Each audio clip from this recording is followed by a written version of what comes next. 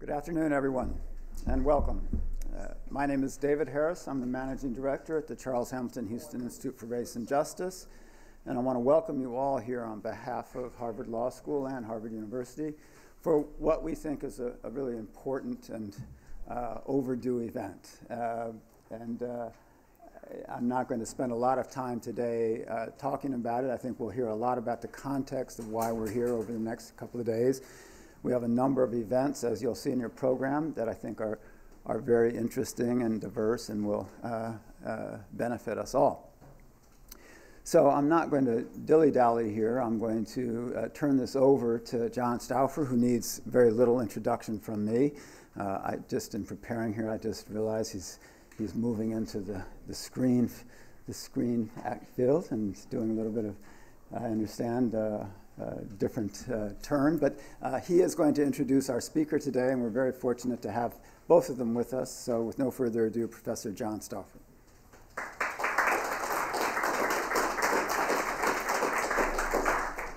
Thank you, David, and thanks for helping make this possible. I'd also like to thank Amy. Is she here?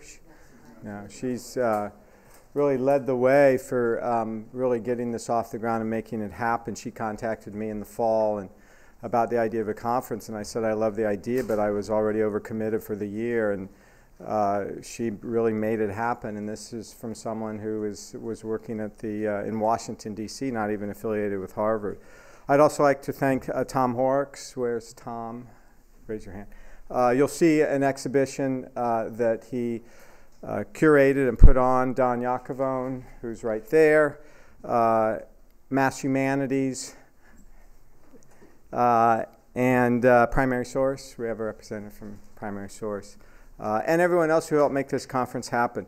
It's my great pleasure to welcome and introduce Jim Stewart, the James Wallace Professor of History Emeritus at Macalester College.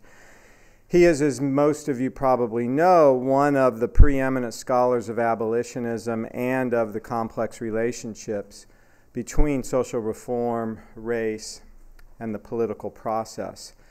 He's published a dozen books and over 50 articles on the problems of slavery and abolition in the United States, including Holy Warriors, which is the standard and best synthesis of American abolitionism, which was revised in 1997 and has been translated into numerous languages. I don't even know if Jim knows how many languages, but I say that as a way to convey that this has achieved truly world recognition.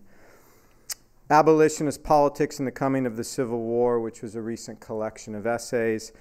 And Jim has published numerous biographies of abolitionists, including Joshua Giddings and the Tactics of Radical Reform in 1970, William Lloyd Garrison and the Challenge of Emancipation in 1992, To Heal the Scourge of Prejudice, The Life and Writings of Hosea Easton, 1999, Venture Smith and the Business of Slavery and Freedom, 2010, which is technically a collection of essays, but collectively functions, in my view, as a biography.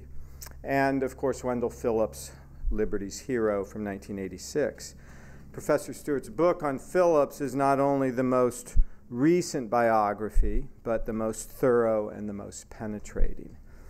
Throughout his 40-some years in the academy, and he just told me he's technically been retired for the last, 10 or so, he's been a true friend and inspiration to anyone interested in social reform movements, especially in the 19th century.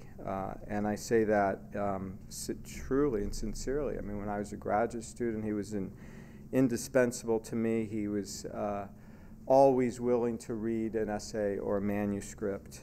He really treats the term colleague and collegiality in its original sense.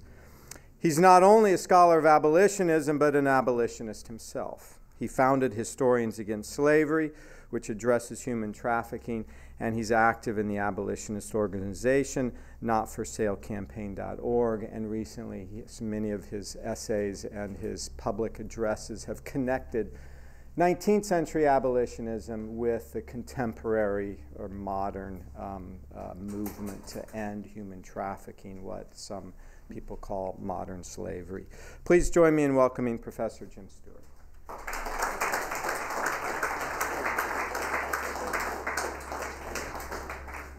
Okay, I'm going to turn on my mic, and you're going to tell me whether it works or not, okay? Usually they don't. Does it? Oh, good. Okay. John, that was a wonderful introduction, and I didn't recognize myself, but thank you anyway. It's really just both a delight and kind of a terror to be here, because the person that I'm going to try and introduce to you is a very, very challenging person to try to reanimate in the 21st century on the 200th anniversary of his birth. And so I'm a little daunted by the task in front of me.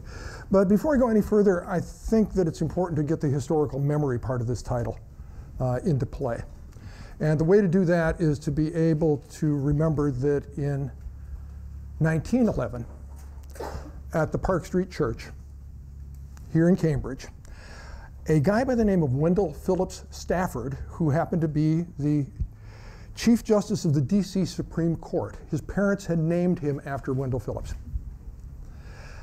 convened a meeting of the NAACP to do the centenary celebration and recognition of Wendell Phillips. If Amy hadn't decided that she wanted to do it, no one would have remembered. I wouldn't have remembered. I've lived with this guy ever since I was 32 years old. I'm now 71. Completely passed over my head. It did not pass over the head of the NAACP, Crisis Magazine, W.E.B. Du Bois, and particularly in this case, Wendell Phillips Stafford, who said, we have reason, and the focusing of this meeting was on the Deep South and the problem of lynching, and the terrible problem of the public torturing of black bodies all across the South during this time. And here's what he had to say. He said, we have reason to believe that the master spirits of the earlier crusade, Wendell Phillips's crusade, are with us now. In every charge we make against the forces of oppression, we have a right to feel that Garrison and Phillips are riding at our side.